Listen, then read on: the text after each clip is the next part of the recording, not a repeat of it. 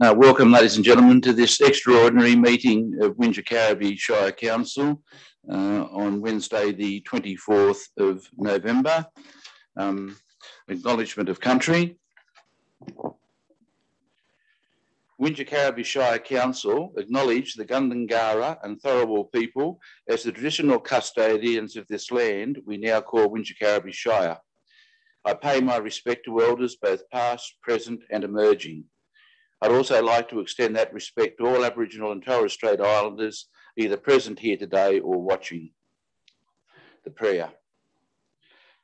Let us meet in this council chamber in a spirit of fellowship and goodwill to represent all members of the community in its cultural and religious diversity, to be honest and objective in all our deliberations, to respect the view of the residents, the rights of all residents to express their opinions without fear or favour, and to make decisions for the common good of the community.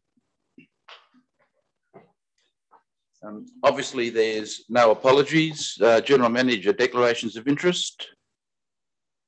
No declarations, Mr. May. Interim Administrator's minute, there isn't one. So we can go straight into the business paper. The first item, 7.1, Mr. Stephen Horn, the Chair of the Council's Audit, Risk and Improvement Committee, has asked could he speak to the Council, and that, of course, has been granted. Mr. Horn. Thank you, Mr. May. Thank you for the opportunity to make a short statement. Bit of context, back at its meeting on the 21st of April 2021, Council resolved to dissolve the Audit Risk and Improvement Committee, ARIC as they're called, that was in place at that date. An updated ARIC charter was adopted at the same meeting based on emerging new sector-wide requirements from the Office of Local Government, OLG, and Council also resolved to undertake an open market recruitment process to re-establish the ARIC under the new charter. The results of that process were reported in the Council meeting of 28th of July 2021, with appointments to the ARIC taking effect from the 1st of September 2021. Whilst the ARIC's charter is a public document, I serve on a number of ARICs, and elsewhere I have found it useful to take an early opportunity, such as this, to clarify the ARIC's role, as it's not always well understood. The ARIC is a unique committee in the Council framework, and I find it helpful to begin by clarifying perhaps what the ARIC is not. It does not oversight the conduct of councillors or the decisions made by Council. Other mechanisms operate to provide accountability of that type. The ARIC is not a public-facing committee and does not comprise community representation or participation. It does not serve as a public consultation or complaints mechanism. Neither does the ARIC assist Council with operational matters as other committees do. The ARIC does not in any way alter the responsibilities and authority of either the body of councillors or the appointed management. It does not ratify council decisions nor approve management policies. The ARIC has no decision-making authority and cannot be delegated any such authority. So it cannot approve, direct or determine, but what it can do is inquire, review and recommend. It is a truly independent mechanism which the OLG has created as part of a new governance framework for the New South Wales local government sector. The legislation that establishes ARICs will take full effect from 2022. The role set out for ARICs in the legislation is very substantial, so much so that ARICs for New South Wales councils will have the broadest mandate of any audit committees in the world. The ARIC will examine matters such as how well the council aligns operations to the needs of the community. Excuse me, can I just ask you to stop 1 second? Your light's going on and off. Does that normally happen, or? I just want to make sure people at home can hear. All good? All good? My apologies. No, you're right. Thank you.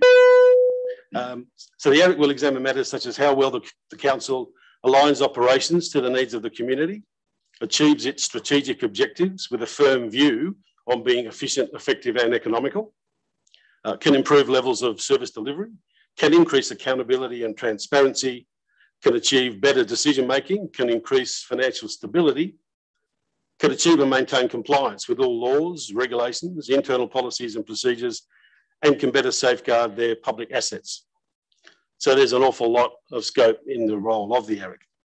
The guidelines from OLG relating to these matters are currently still draft, pending final consultation with the sector. Feedback on those guidelines closes this coming Friday, 26th of November, and we expect to see the final guidance material issued during the first quarter of 2022. I can advise that the new ARIC here is in situ, underway, and that Wingecarribee is ahead of the timeline set out by OLG for implementing the new requirements relating to the ARIC, to internal audit and to risk management. Thank you. Thanks very much for that. And look, I think the community is lucky to have representatives on the ARIC of the calibre of yourself and your colleagues.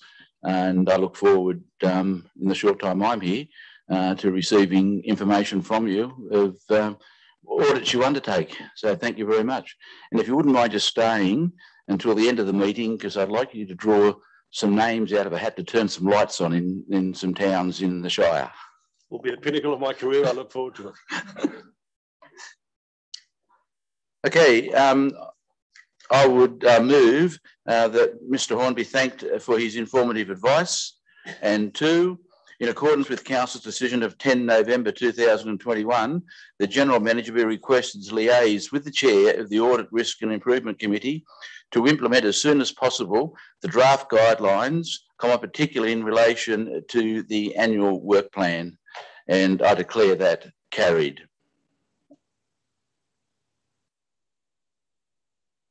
The next item is the presentation of the audited financial statements.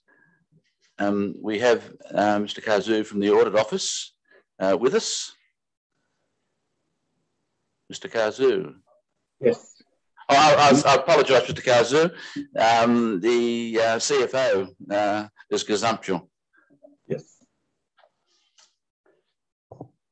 Mr. May, the purpose of this report is to present the audited financial statements for the year ended 30th of June 2021 to the public. The draft financial statements were presented to Council in the meeting held on 13th of October, and it was resolved to refer them for audit. The Audit Office of New South Wales have completed their audit and issued their independent auditor's report in company with a report on the conduct of the audit. The presentation of the audited financial statements to the public was advertised in the Southern Highland News on 17th of November, and the statements have been available on Council's website with printed copies available at the Civic Centre and Bowral Library. In accordance with Section 420 of the Local Government Act, any person may make a submission in writing to Council with respect to Council's audited financial statements or the auditor's reports. Submissions will be received until a close of business on 1st of December. At this point, I'd like to introduce Mr. Michael Kazu, Director of Financial Audit at the Audit Office of New South Wales, who will now present his independent auditor's report and the report on the conduct of the audit. Thank you, Mr. Kazu. Thanks, Mr. May, and good afternoon to all of you. And thank you also for the opportunity for allowing me to present my report to you today. First of all, apologies I couldn't make it in person. Our office has still got some restrictions in terms of our travelling, so I wasn't able to make it, but looking forward to making it in the near future. So the 2020-21 audit was the second year now where we had to work online, remotely, doing an audit remotely, which is always a little bit more difficult and can be a bit more time consuming. And when you also consider the changes in personnel at Council, it was a huge effort for Council to get through the audit process. So I'd like to thank them for their, first of all, their cooperation, but also their professionalism throughout, and yeah, especially the finance team. So thank you for that. Today I'll be presenting the report on the conduct of the audit. So this report's a publicly available document that it has a high level, I guess it gives a high level analysis on, first of all, on the results of the audit, but also some of the key financial indicators and numbers. So first of all, we were able to express an unmodified audit opinion this year, which is a clean audit opinion. So in effect, it means that based on the work we performed, we were comfortable that there was no material misstatements in the financial statements. So that was a good result. In terms of the income statement, so the profit and loss for the year, the result was a $33.6 million surplus for council this year, which is fairly consistent with the prior year. However, this result also includes the capital grants and contributions. So when they're excluded, there's a slight deficit of $0.7 million. Last year, there was a surplus of $5 million when you excluded these grants and contributions. And the main reason for this is just an increase in employee costs this year, and also a decrease in the investment income earned this year. In terms of the cash position for council this year, so the overall cash position increased this year from $8 million in the prior year to $15 million as of 30 June 2021. And this is mainly due to a borrowing facility that the council entered into of around $6.3 million, which was received before 30 June. However, when you include the investments held by council, the overall balance for cash equivalents and also investments was $192 million. It's important to note also, though, that $152 million of that amount has externally imposed restrictions on it. So, in effect, the council aren't able to use that money for day-to-day running of the business. That's held for things such as the water, sewer assets, and also developer money coming in from developer contributions that will need to be spent in a specific manner.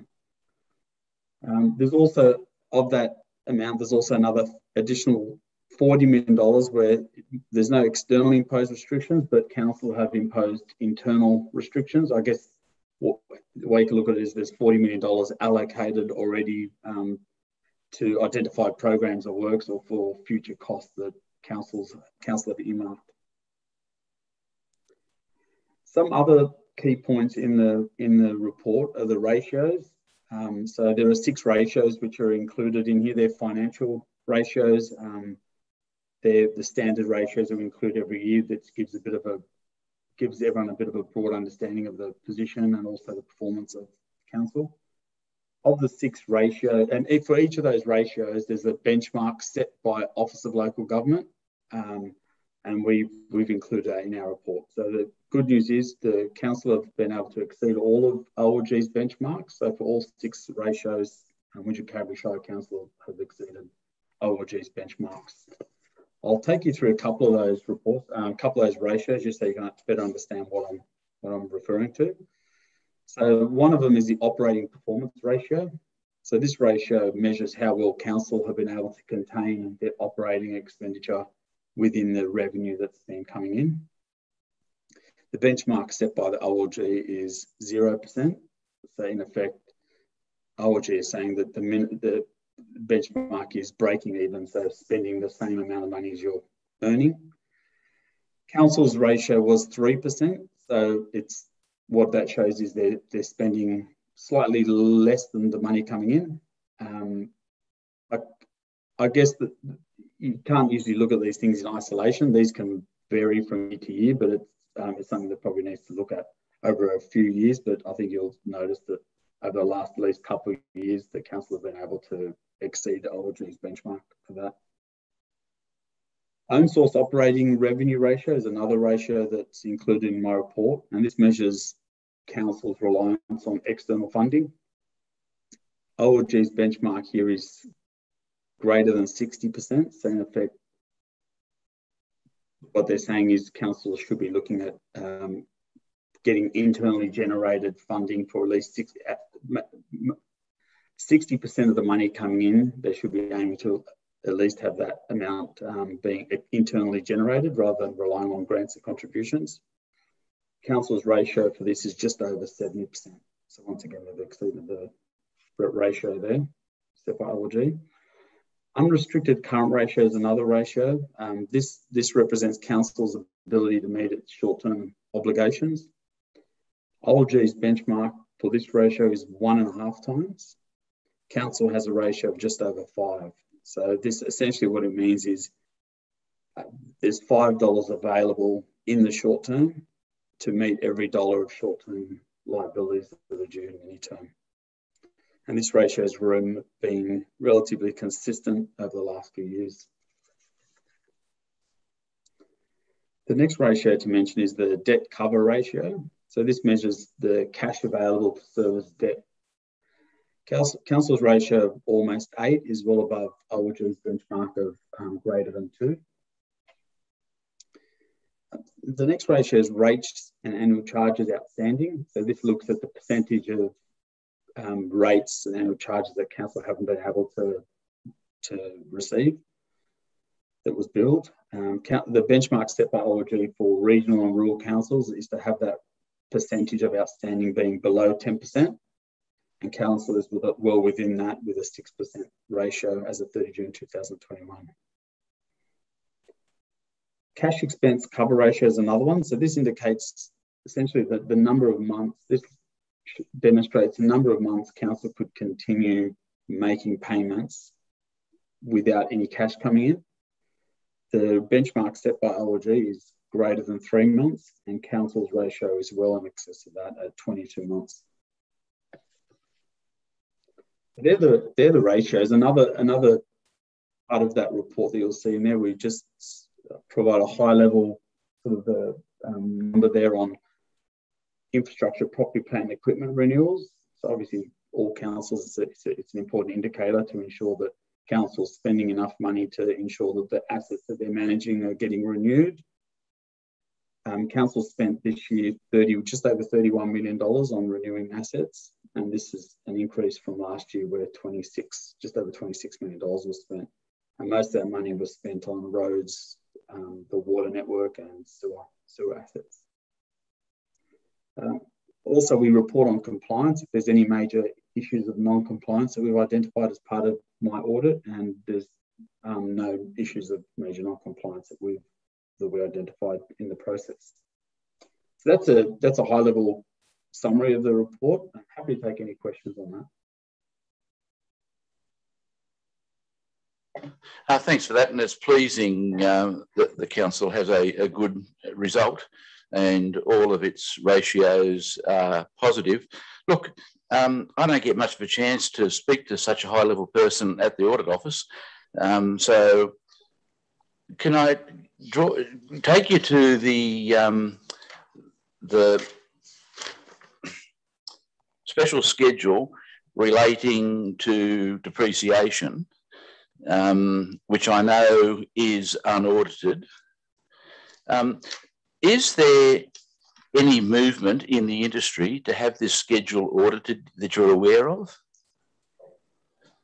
It's a good question, Mr. May. It's something that's come up quite a bit over my years of auditing councils, and I know that a lot of councillors really place a lot of importance on that schedule, and it's something that's gotten asked quite a bit. But at the moment, we don't have the mandate to be auditing it, and I guess one of the things that we'd have to look at before we could even consider doing it is having a framework in place. There's no current framework for us to audit such numbers. A lot of it requires a lot of management judgment and things like that. So while I definitely agree it's an important indicators and something that councillors should be looking at, it's not something that on the horizon at the moment that the audit office is looking at providing an opinion on.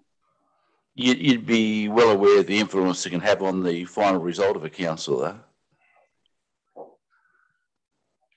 In which way are you referring to, sorry, Mr. May? Just in relation to the spend that the council has on its assets compared to what they're valued at. Because if they're not valued appropriately or recognised in accordance with their conditions, that can, at the end of the day, can have an impact on the council's financial result. Yes, that's right. So I guess if you look at the key things that are in there, they're looking at the amount that's getting spent in those ratios. From that point of view, we do audit those numbers because they're part of the financial statement. So the number of asset renewals, we do cover that. And then the other part of it is the depreciation, which is also a key indicator in that schedule. And we also obviously look at that, and we look at the useful lives and things like that as part of the audit.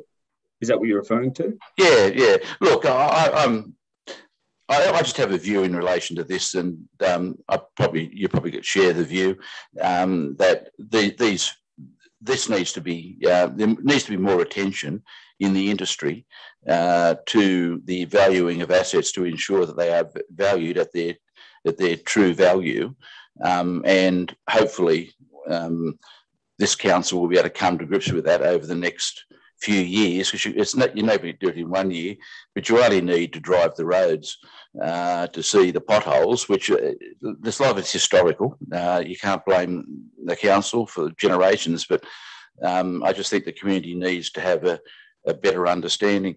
Okay, the only other thing I would just make mention of is you mentioned about the reserves, and the council does have substantial reserves, both externally restricted and internally restricted.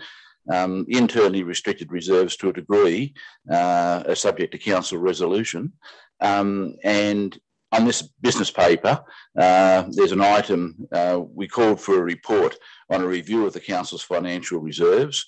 That has occurred. I'm not privy to what the outcome of that is, but the recommendation, in effect, is to refer it to our ARIC for their advice in the first instance, which I think is a good decision. So, you know, we're treating the council's finances on behalf of the community very, very strongly, and bring it under the microscope as you know, any good council should. Having said that, if I could thank you very much for your contribution today. You've nothing else further you wanted to add?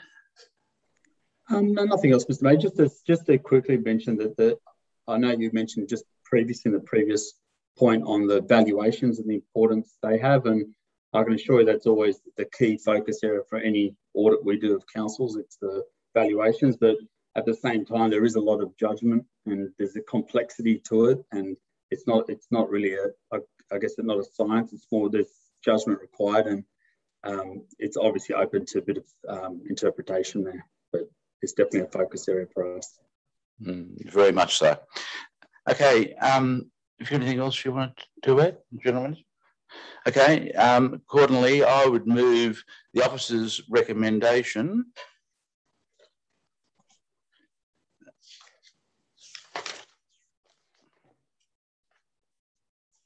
as outlined on page 6 of the business paper, 1, 2, and the new 3, that Mr. Gazoo be thanked for his attendance, and declare that carried. Thanks very much. We won't bore you. You can go and do some real work now. Thank you. Thank you. Thank you, everyone. Bye-bye. Bye.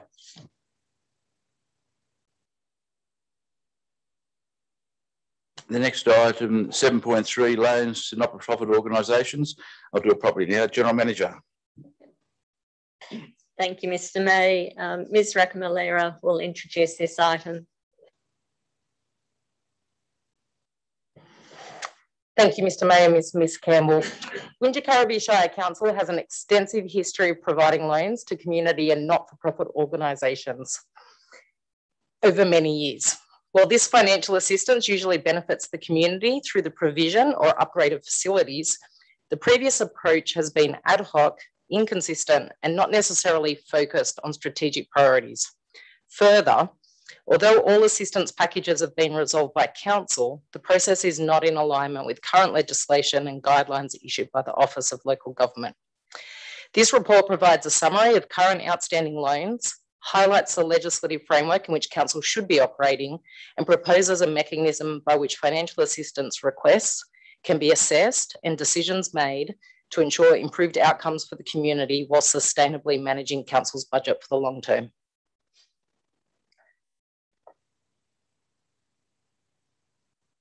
Thanks for that. Look, I just emphasise to the groups that are mentioned in the report, this is not your fault. It's the council's fault for letting these kind of things happen. I understand there's a further report coming in relation to this matter, which will deal with some promises that have been made also.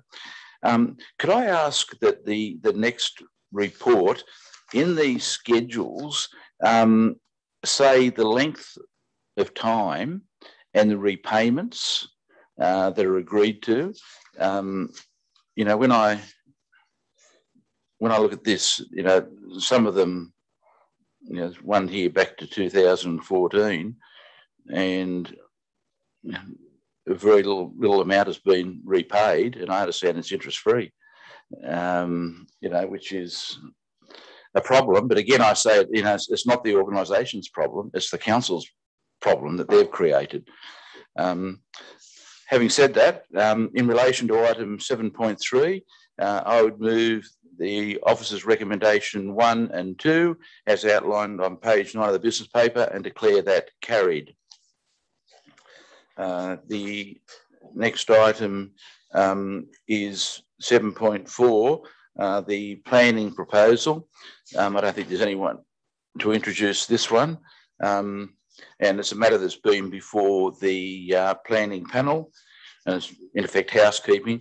Accordingly, in relation to item 7.4, I would move the officer's recommendation 1, 2 and 3 as outlined on page 18 of the business paper and declare it carried.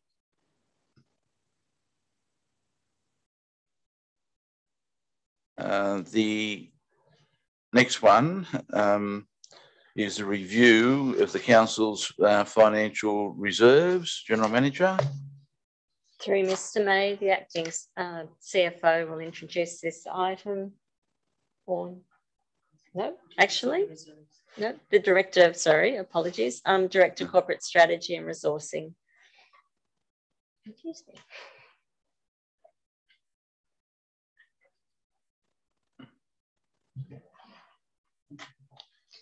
Thank you, Mr. May, Ms. Campbell. So a review of Council's reserves has been undertaken and a draft financial reserves policy has been prepared. As the ARIC has now been formed, the review of the reserves and the draft financial reserves policy will be presented to the Audit, Risk and Improvement Committee for their review and their input prior to the policy being presented to Council.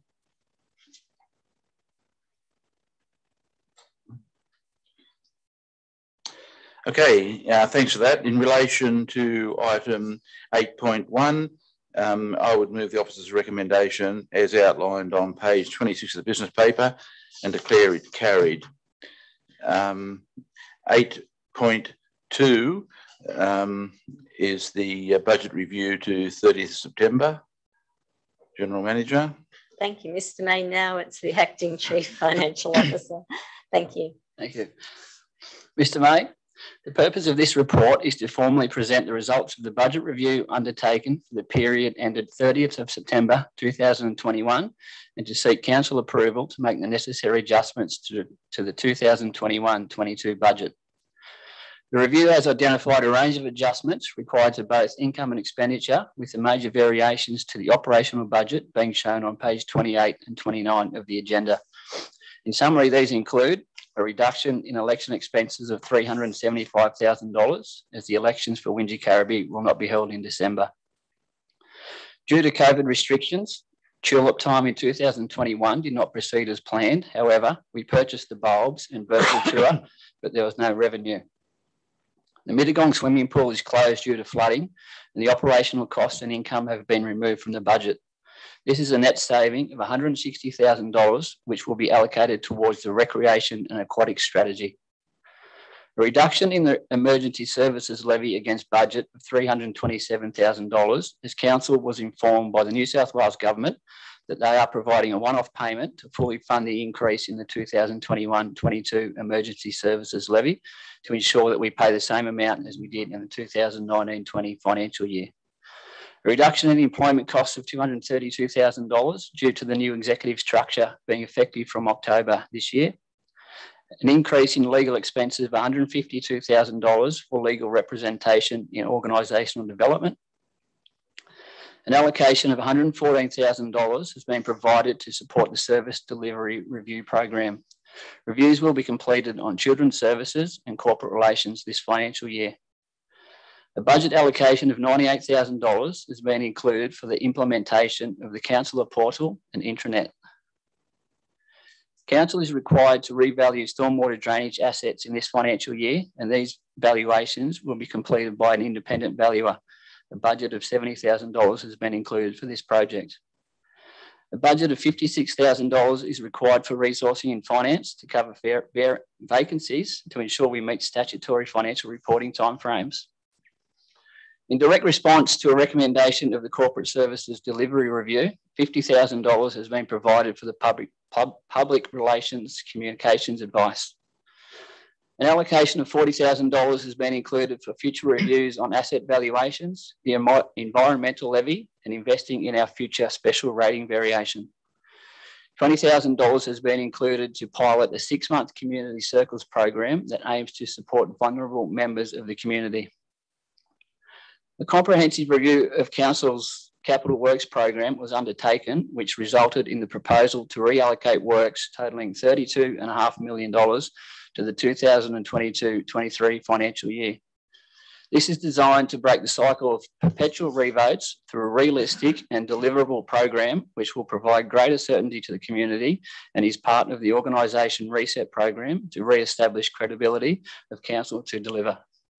These adjustments are outlined on page 30 of the business paper. I can also confirm that $300,000 has been included for the unexpected latent site condition at the Bowral Memorial Hall. This has been included in the budget, but inadvertently omitted from the commentary in the report, and I apologise for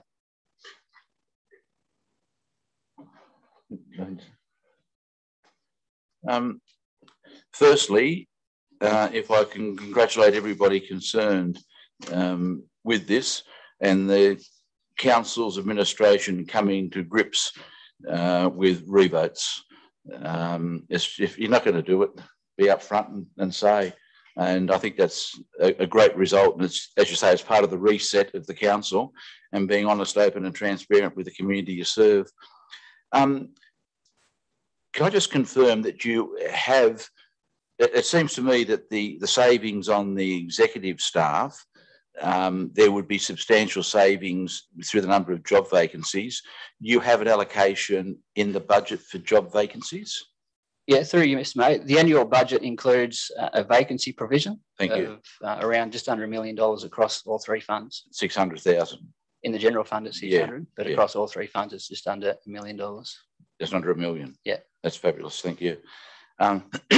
In relation to tulip time, this is probably a question to the director.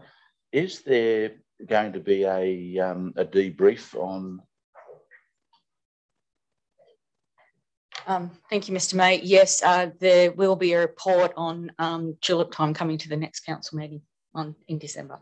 And will that involve talking to members of the community? There has already been some discussion and review with some members of the community, but we're proposing to go out early next year for another full debrief of the community. But we have actually had some surveys already go out to the businesses, but we wanted to do a full community review. Thanks for that. I've just, in relation to the coming to grips with works, I don't agree with transferring the $150,000 for the design of the animal shelter to next year. I was hoping that the animal shelter and the SES, they're both critical matters. The animal shelter is just not fit for purpose and is an embarrassment, frankly. And the SES, the facilities they have are abysmal. It's not your fault, but they have to go to Mittagong to train because there's no training facilities where they are, which is, you know, a disgrace considering the fact that you know, they're volunteers. Additionally, somebody has suggested to me that there may be an opportunity at the animal shelter for a commercial content in it, whether that be a resident vet or whatever.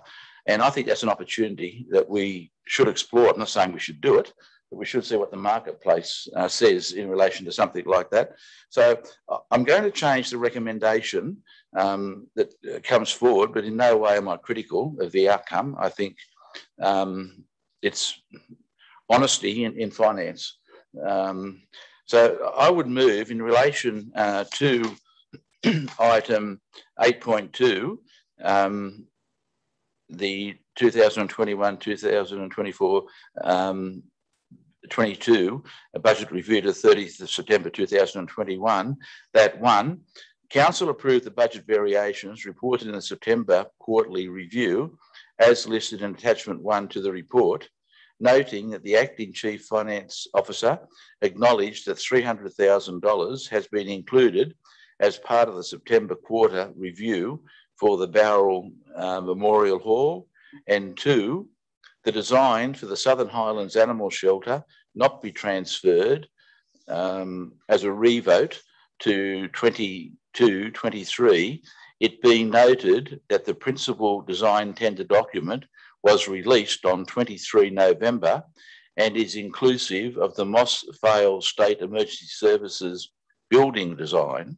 Further, the document be amended to provide for the possible inclusion of a commercial component within the shelter. And I would declare that carried. In having said that, there will still be consultation with all users of the shelter as we proceed with this, Director. Yeah, thanks very much. Okay, we next move to item 8.3, the draft code of meeting practice on page 83. General Manager? Nothing, okay. Look, I generally support this, but I have a view that I would like to see the matters raised in my submission to the public inquiry built into the Council's code of meeting practice to show that the community, that the Council now has had enough of closed meetings and non-transparent operations and making decisions other than in Council meetings without delegation.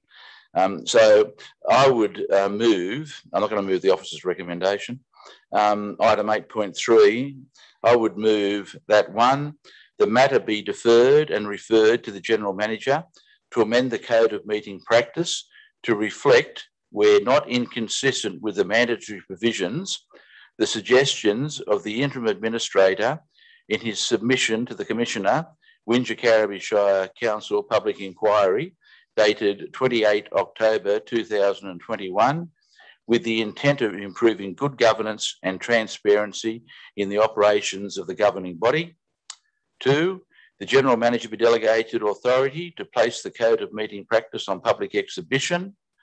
3, it be noted that the prayer used by the Interim Administrator since his appointment has been all faith, and in the draft Code of Meeting Practice to be exhibited will provide, and the draft Code of Meeting Practice to be exhibited will provide an opportunity for residents to express their view on the inclusion of a prayer at council meetings.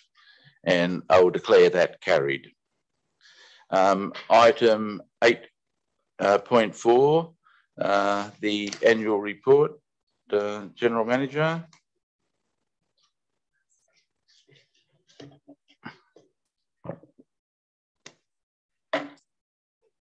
Thank you, Mr. May. I'm pleased to table Council's annual report for 2020 to 2021.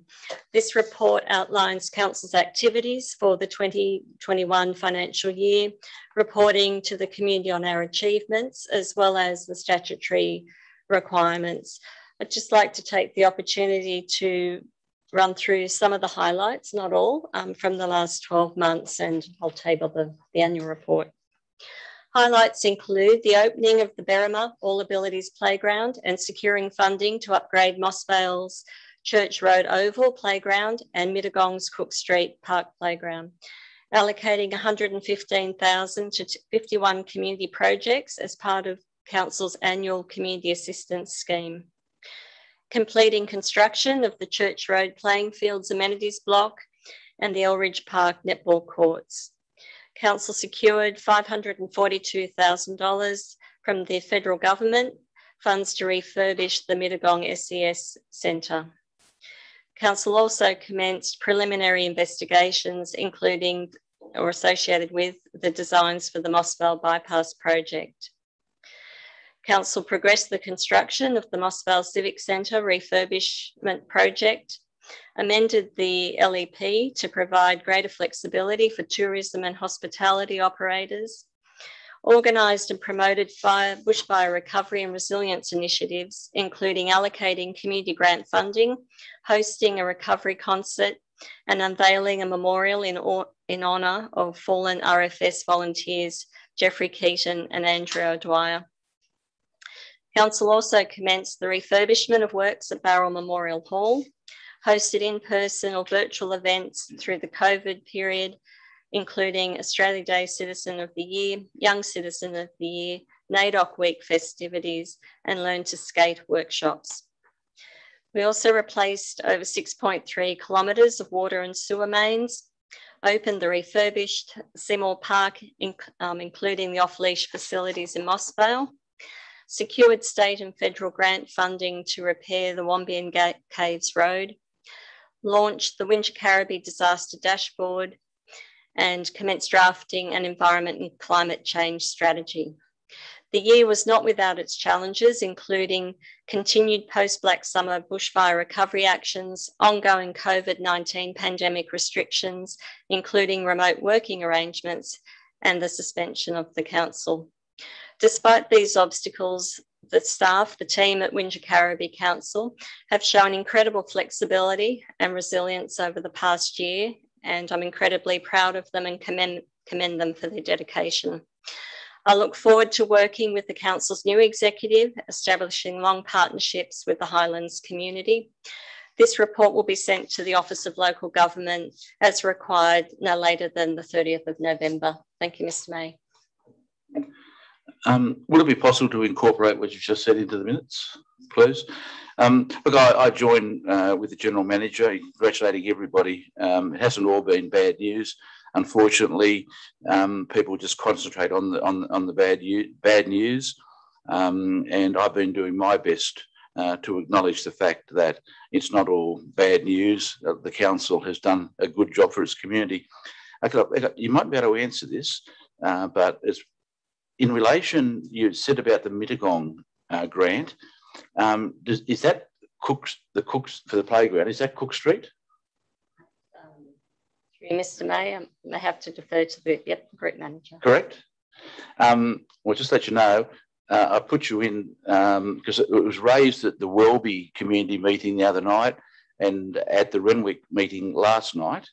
And I indicated that public consultation was about to start, which I'd been told, but I also indicated that a small community meeting would be held with local residents just to discuss what the council is proposing. And I think it'd be great if, you know, where the council is doing these kind of works, that we go to the people rather than just doing it through the press and through letters. You know, it's only be an hour, it'll only be short. I certainly wouldn't be going, and it wouldn't be the role of the mayor or councillor to go. It's a council staff consultation for them to report, if necessary, to the council. So if you can note, I put you in for that last night, sorry. In relation to the council's annual report, I would note its tabling and move the officer's recommendation as outlined on page 208 of the business paper. 8.5, Christmas celebrations. General Manager. Through Mr. May to the Director, Corporate Strategy and Resourcing.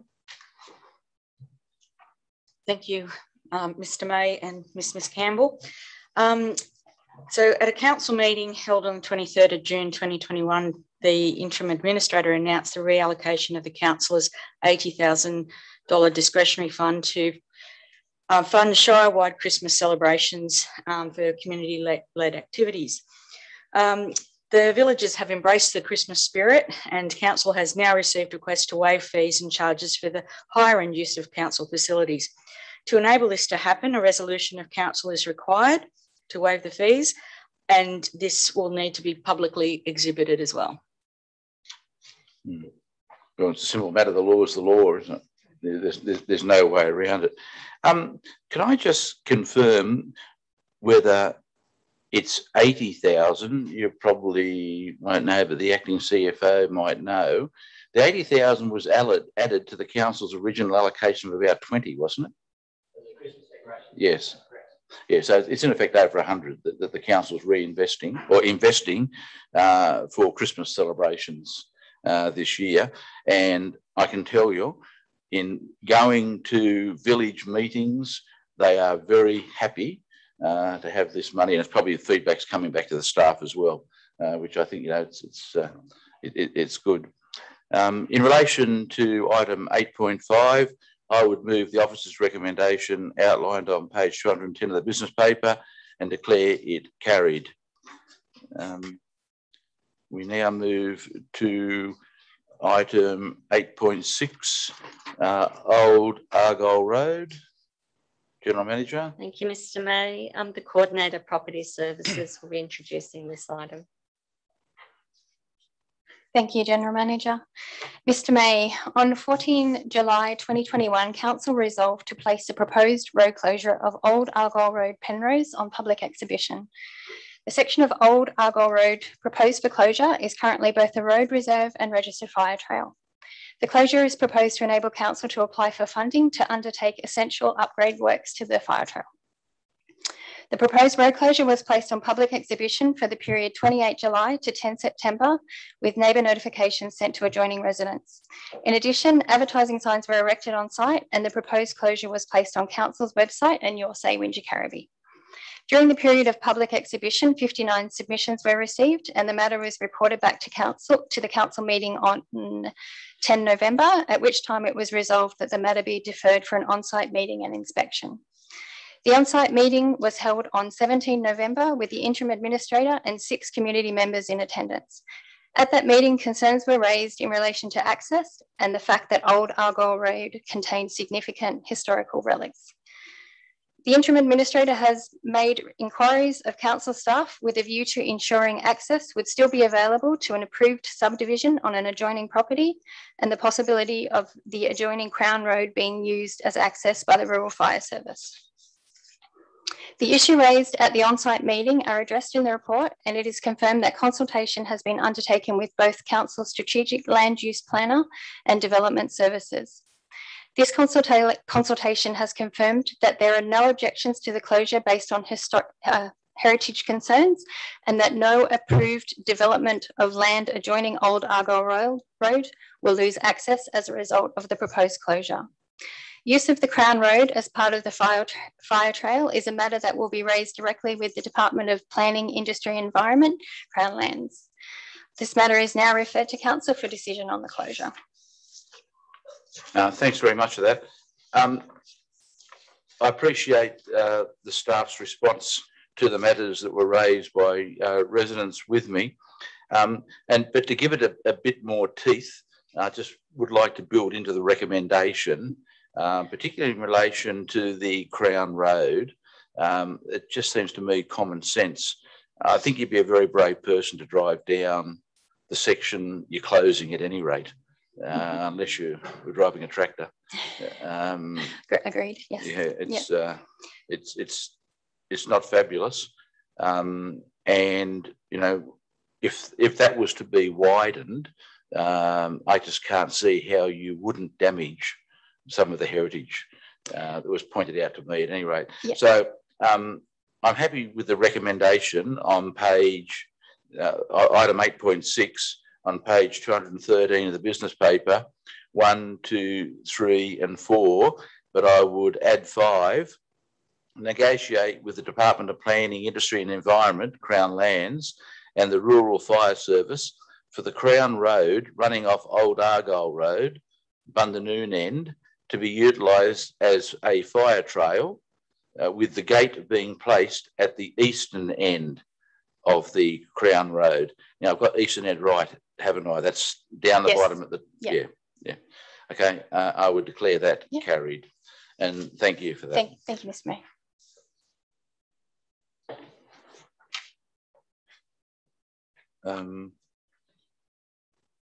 Item 9.1 on page 220. I don't think there's any introduction to that one.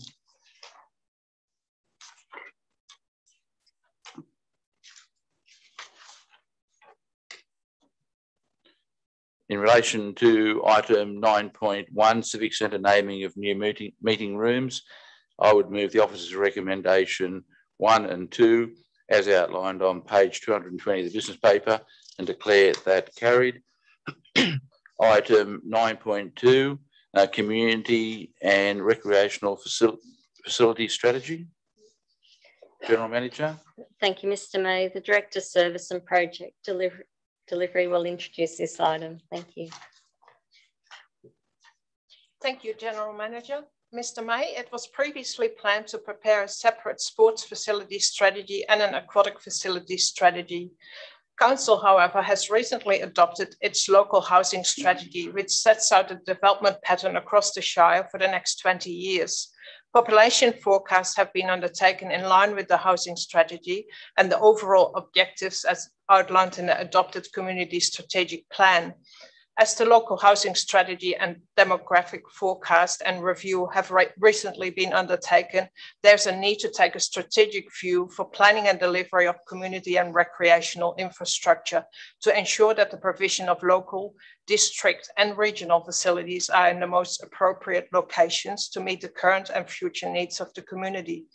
It's recommended to take a strategic approach to ensure the best use of community funds in the delivery of local, district and regional facilities and services. It is therefore proposed that a community and recreational facility strategy is prepared as one integrated document instead of developing separate strategies. The community and recreational facility strategy will guide the delivery of a sustainable and equitable network of facilities located in strategic and accessible positions across the local government area. The strategy will also provide an evidence base to secure community benefit from new development as new housing is delivered. Thank you. And in a way, this is the most important matter on the business papers tonight, in my view.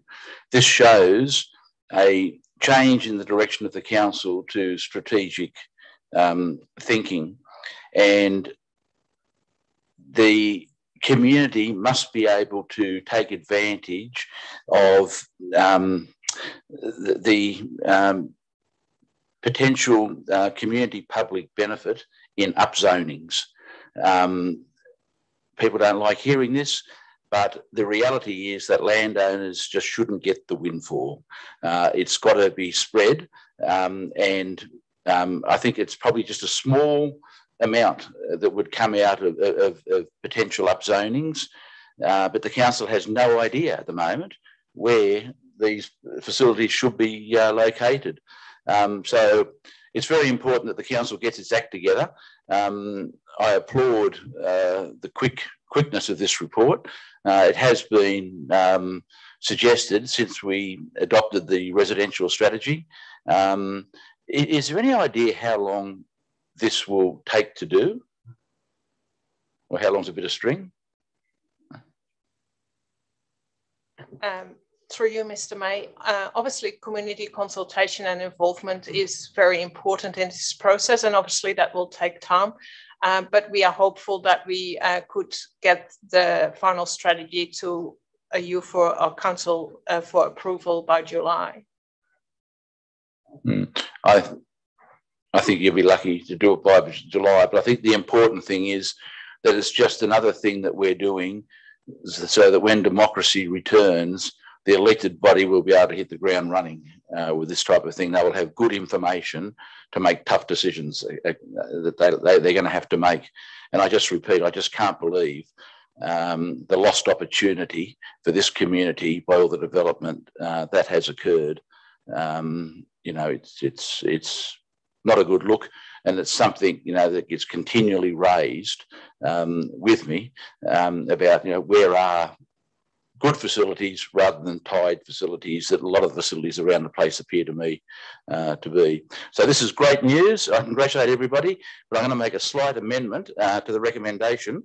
I would move the recommendation outlined on page 223 at the business paper as item 1, and an item 2 would be the brief for the community and recreational facility strategy be publicly available. I think it's important that the community also sees what is going on their behalf to improve the community they live in. And I declare that carried. That finishes what's on the business paper. I did ask Mr. Horn if he could stay. The council is funding lights and quite a bit over Christmas, but part of it is for Christmas trees in Mittagong, Bowral and Moss Vale. And as in effect the mayor, I was asked to turn the lights on. I think it's more appropriate that we ask school kids to do it. So we wrote to the 26, I think it is, schools in the Shire and asked whether they would like to participate in this.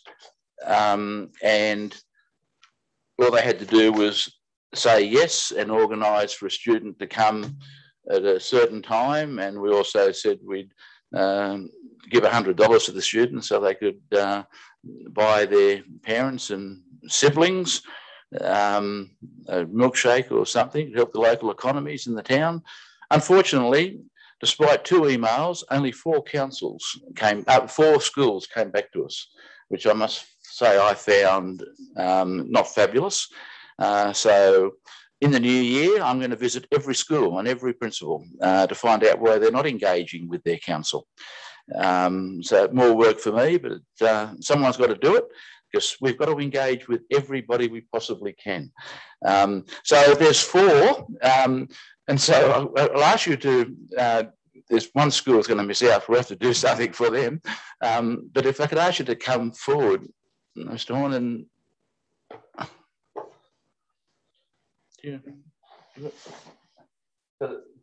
we'll do it alphabetically. The first one will be what, Bowral? And the winner is Robertson Public School. So Robertson Public School, yep. Someone can write Bowral on that for me. Yeah. Well, so this might be what, Mittagong? The winner is St Paul's Catholic Parish Primary School. Where's that at, I wonder? Oh, it's running the main street in Moss Vale, is it? Oh, out along Lacey Road? Garrick, yeah, I went out there looking for Beaconsfield Road today. Yep, and this one's Moss Vale. Oh, so, no, we're going to get onto Moss Vale because it's local. Okay, yeah, you're the chairman of the committee. And winner is Exeter Public School. Exeter Public School will be doing Mittagong. Okay, well, thanks very much for that. And the school who's missed out will sort something out for them. But thank you for your attendance, everybody. And we'll see you in 2 weeks at the council meeting. And I will have an interim administrator's report for that one.